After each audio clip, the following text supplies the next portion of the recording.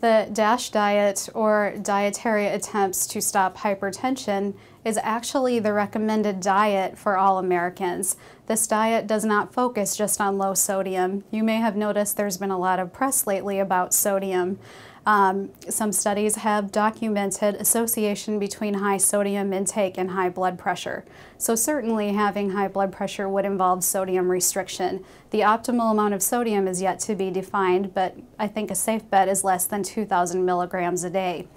Other components of the DASH diet, in addition to lower sodium intake, include higher intake of fruits and vegetables, low fat, and low fat dairy. The higher fruits and vegetables provide potassium and magnesium, as well as calcium, which are known to lower blood pressure.